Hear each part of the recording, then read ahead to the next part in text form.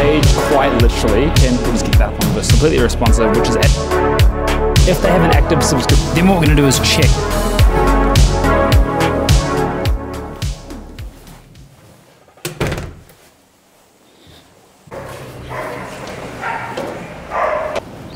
Oh, what is up? It is another beautiful week here in New York City. It's a Monday morning and we're about to crank into week 2 of the startup residency. So last week had a huge development week, got quite literally the most full stack work I have ever done in a space of like 5 days. Published, back ends up, front ends up, like ready to go for week 2. And this week I've got some pretty like core functionality things that I need to get done in order to be able to progress forward at a rate that I'm happy with at least. So let's go cover those. But first, let's get some coffee.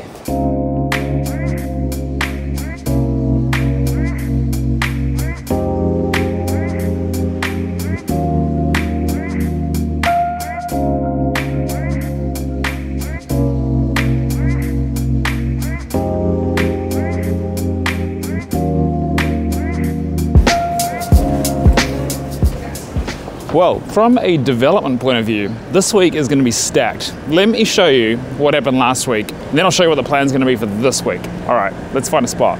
Okay, nice. So last week was actually insane, like development-wise. I can't believe how much code I shipped. So last week we got the integrated Discord connection, we got selecting permissions, we got payment processing, we got a mailing service, we got an onboarding UX UI flow, we got a landing page UI UX flow, initialized like a whole theming editor as well. So like I built my own custom solution. Also did a dynamic pricing handler to ensure that like my platform's fees are always consistent no matter what the price is. Front end, 3,100 additions, 428 deletions. Then the back end, 1,437 with 79 deletions. The back end was stacked last week. Okay, but now we get into this week, and this week is where it's gonna get super interesting. I wanna complete the end-to-end flow from a new user coming in completely cold all the way to publishing their page with a successful payment from a user that can then get access to their private Discord community. That is the dream scenario. I am actually, a secret for you guys,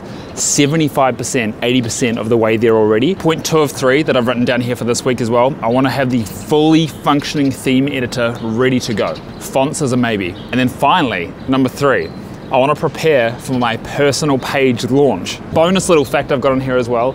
I've had engineering managers from 2 potential competitors reaching out, potentially floating like employment opportunities. I don't want to go and work for someone else and then in like a couple of years time be like, oh man, what if I'd just done it myself? And you know, even if it fails, at least I'll know. So yeah, anyway, I've said no. At this stage, we're just gonna build alone and we're gonna have fun and we're gonna film it and we're gonna just enjoy our time here in New York. Let's get the day started.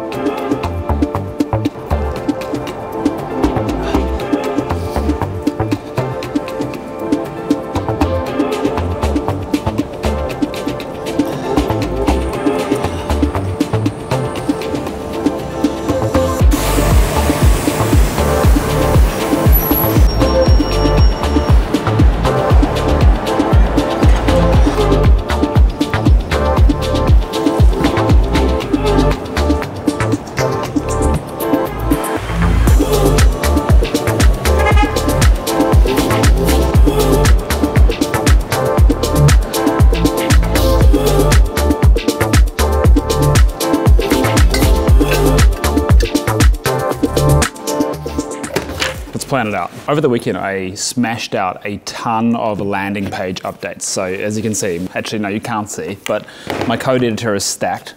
Essentially, I'm going to need to have maybe 4 main things sorted by the end of this week. That's gonna be, first of all, the user onboarding experience. Needs to be absolutely seamless from A all the way to B in like 2 minutes. That's the goal. Now, what does that mean technically? Well, that's gonna mean, first of all, we're going to need to actually host our backend somewhere. So second step is gonna be hosting front end. What I'm thinking for the back end is I'm going to put that up on Railway because they're a nice little, if you haven't heard Railway, by the way, they're like almost the Vercel for back end hosting. Pretty sick, like backed by YC, seen a lot of cool stuff by them. So yep, that's what I'm gonna use for the back end. For the front end, we'll just get that up on Vercel because it's a Next.js project. That's the two things, back end and front end up by the end of the week. Following that, we're also going to need our theme editor SUST. Theme editor essentially allows people to customize their pages, specifically how they want them to look like. The color picker, which absolutely needs to be in, completely responsive, which is actually already 90% of the way there as well. So we're actually looking pretty good for the theme editor. Theme editor is underway. Finally, my last point on my demo investor update was preparing my personal page for launch over the next week or so. That does not mean it's going to be launched, but it needs to be at least getting there. End to end, all the way to production, ready to go so that I can launch my personal one. So we're actually looking pretty good for the week already. I think doing a little bit of work over the weekend for fun, which is, I do enjoy contributing to it, does help with the Monday morning, because as you can see, we're already like 90% of the way there on most of these tasks. Now, if you're new here, if you're wondering, for the front end, we're using Next.js with Tailwind and TypeScript. On the back end, we're using Nest.js with TypeScript, Prisma, and PostgreSQL. We're generating types to the front end. It's all beautifully integrated into like one big bundle. It's looking very, very nice. The app I'm building is a subscription membership app for creators like myself who want to monetize their community and like build really tight-knit communities of people that just love the same things that they do. So yeah, we're gonna get underway. I'm gonna get coding, and the day is just getting started. Let's go!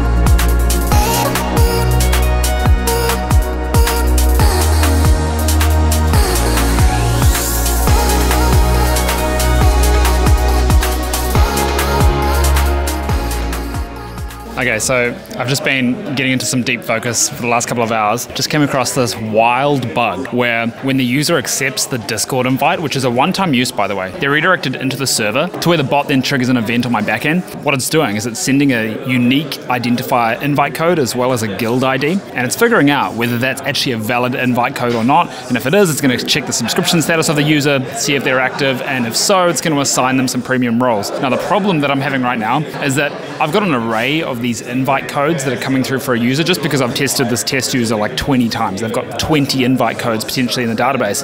But this is one field on each invite code called uses.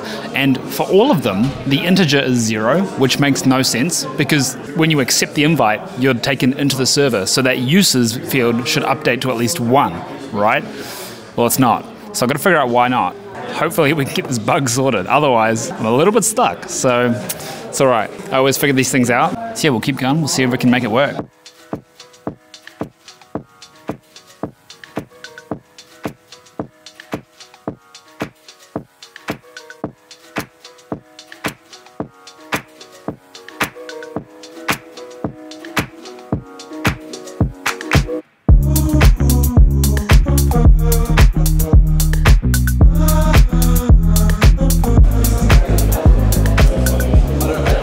Alright, we have made some super sick progress. So I was a little bit stumped like an hour ago, and there's also not that much coffee in here.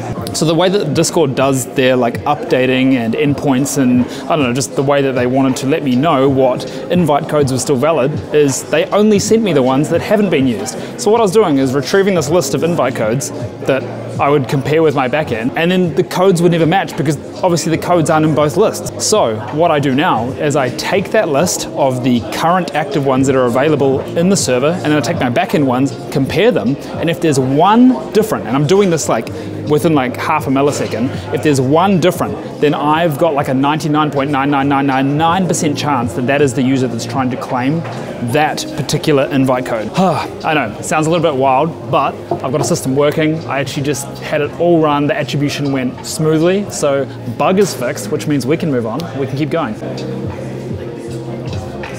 All right, so next on the agenda now that I've got that out of the way, is after a user has accepted the invite code, what I want to do is assign them the permissions. When you connect your Discord server as a creator, you're going to assign a premium role or a variety of premium roles that users will receive when they subscribe to your page or your Discord or whatever it's going to be.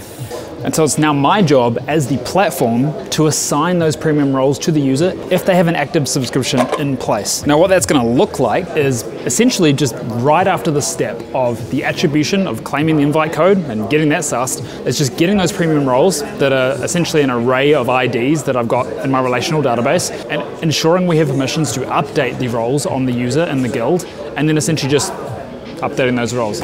Sounds simple, but let's break it down. So essentially, in a nutshell, all I've got to do now as the platform is take these premium roles and add those to that premium user. That's all I got to do. And what that looks like is just, once again, using the Discord.js API, taking a couple of IDs and then assigning them to that user. Here's the catch. The only way that this works with Discord, the way that they built all this, is that if the Discord bot has a higher rank than the other people that it's assigning roles to. It kind of makes sense. Imagine like a small-time employee telling the CEO what to do. That's kind of what's going on here. So what I've got to do is lift this employee, which is essentially the bot, and lift him up on top of this guy so that he can choose what roles go to which user. So yes, now I've got to build a system that can handle that. That's actually almost done because I started writing a little bit of it late last week. So that's the next step. Once I've got the roles assigned, once I've got the user attributed, now I can feed back to my backend that yes, the user is in and they've got their roles subscribed. Great, everything is good to go. I also set up a logger late last week, so now if anything does go wrong, I've got like an entire logbook of all the events that occurred.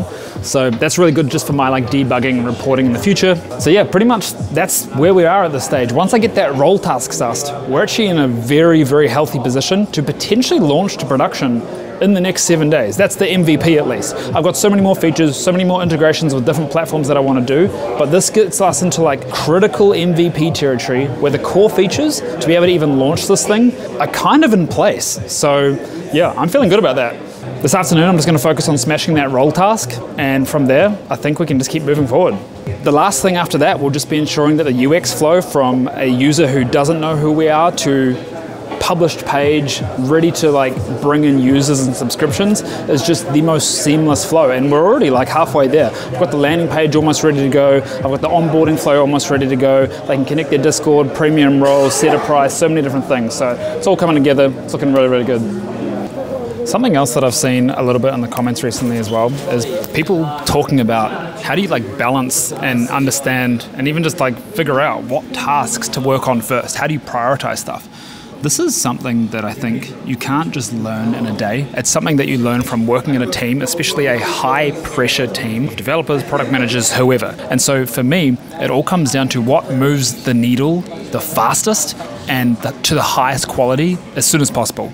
In this application, there are so many things that I could be working on. For example, like front end is never ever gonna finish. Like front end will probably go on for the rest of my life. Because that's just the nature of front end. You're always going to tweak things. But the back end, all I'm really trying to do is nail down to the core MVP functionality that gets this app off the ground and at least lets me get some customers in. That is my kind of like number one priority. So for me, it's just every day going, okay, out of everything that I need to do, just clear all that for a second. Let's just start with a blank sheet and go boom, boom, boom, boom. Like what are the core tasks for me to do right now that move the needle and actually make me feel like there's progress, people can see progress, it's very clear that there's actual functional progress. And that's a lot of the time where I'm putting my energy, functional progress. Often that means stuff that you don't really see that's visual, so it's like back-end work and it's things where different services are connecting and different things are doing different things and mail services and loggers and all that kind of thing. Things that actually just move the needle and get us closer to MVP launch. That's where I'm focusing my time. And a lot of that just comes down to be honest, just working in teams where you have high pressure needs and there's targets to meet. I think just the more that you do it, the more that you're in development teams and the more that you like put yourself under pressure to like get things out to a really high standard and quality on time, you're going to figure out how to prioritize things really, really well. Anyway, minor rant for the day, but yeah, we're going to keep coding, we're going to keep moving forward, and we are making really good progress today, so I'm feeling good. All right, let's get to it.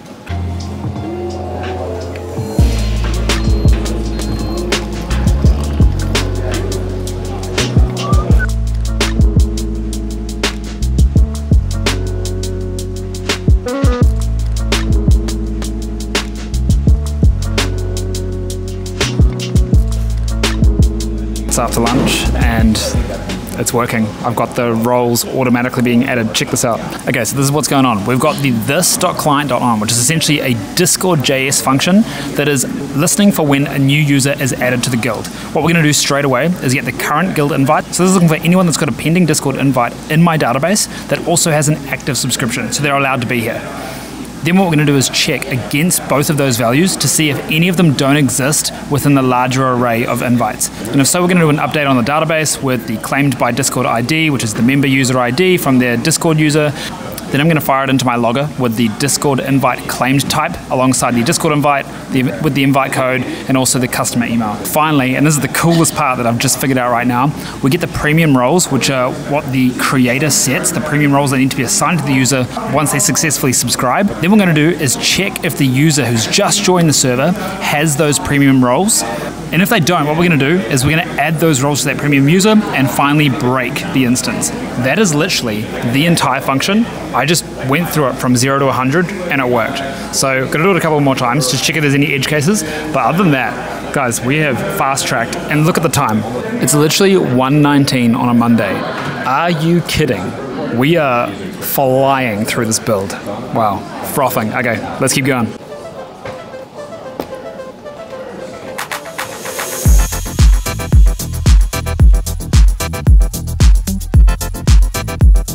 We out here, flat iron, about to check the solar eclipse out.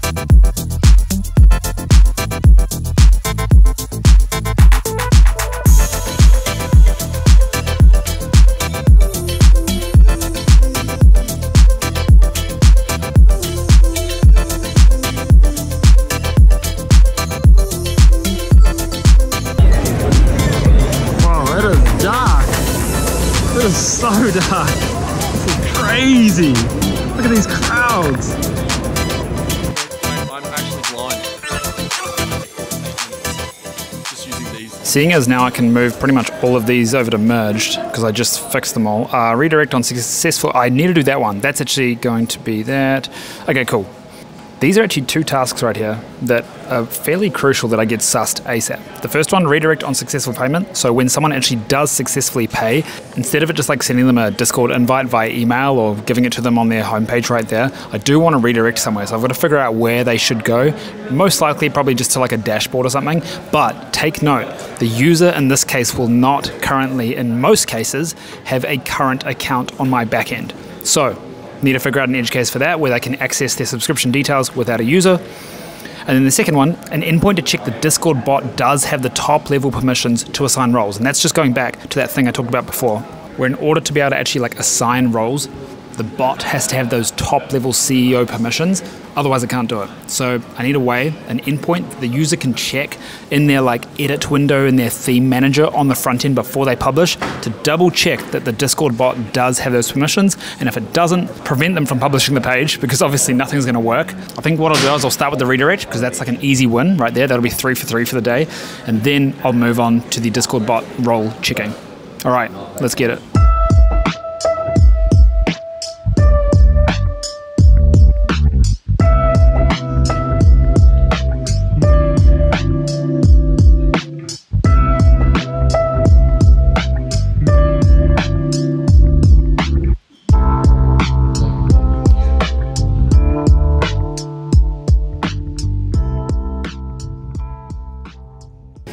All right, fantastic day. Saw a solar lunar eclipse, solved a whole lot of bugs, got a whole lot of features pushed. Man, we killed it today.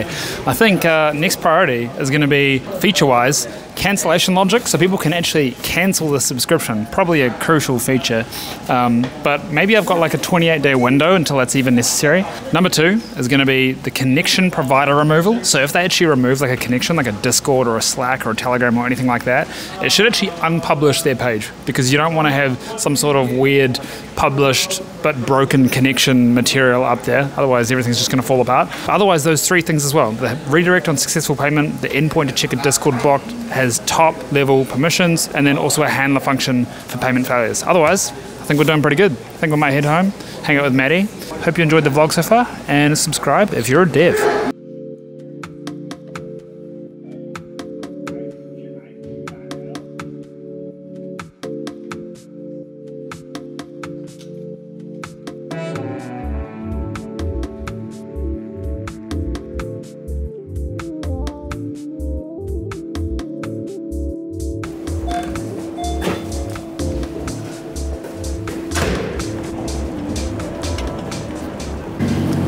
Now, time for a brief little dev chat. I had a comment a couple of days ago where someone said, how did you learn everything that you know right now? And personally, like obviously I know enough to be able to build stuff myself, and I can work alone, and like, yes, from an outside perspective, I can see that yes, I have some good skills, but I didn't learn it all at once. You can't just jump into like understanding all at once. It's kind of like if you're playing like a sports game, you're playing like football or rugby or whatever it is, there's like deep context knowledge that you only really learn from experience in that game. It's the exact same with programming. You don't just learn stuff just from the internet or just from a teacher or just from a book or a course or whatever it might be. You learn it from being in it and doing it every single day for a long period of time. A lot of people try and optimize for memorization, and that is just so unnecessary in the world of development. For example, like a CSS property, you can just Google it. Moral of the story, don't optimize for memorization, optimize for core understanding. When you're learning, no matter whether you're a beginner or you're intermediate, you're advanced, whatever it is, when you're learning, just like optimize for understanding and deep knowledge of what you're actually doing. That's gonna help you like way down the road in every project that you're working on, like whether that's in a team or by yourself. If you can critically think about a project or an item or a line of code that you're working on, it's gonna dramatically help you debug things, write things cleaner, write things more efficient, make things just better for you and your product long term. That's my opinion anyway. I think we really all should be optimizing for understanding, not memorization. For all of you that are in the comments and commenting you are learning right now, congrats to you, I'm very proud of you, keep it up. And for those of you that are devs or even not even devs, like, hey, shout out to you guys. Thanks for sticking around and watching the show. Can we call it a show yet? It's been about like 5 or 6, maybe even 7 weeks of non-stop uploads, like 3 videos a week. Anyway, we've just about hit Chelsea. I'm gonna go catch up with Mads and Hermie, have some dinner, chill out for the rest of the afternoon, and I'll see you guys in the next video. Thanks for sticking around. I'll see you guys in the next one. Woo!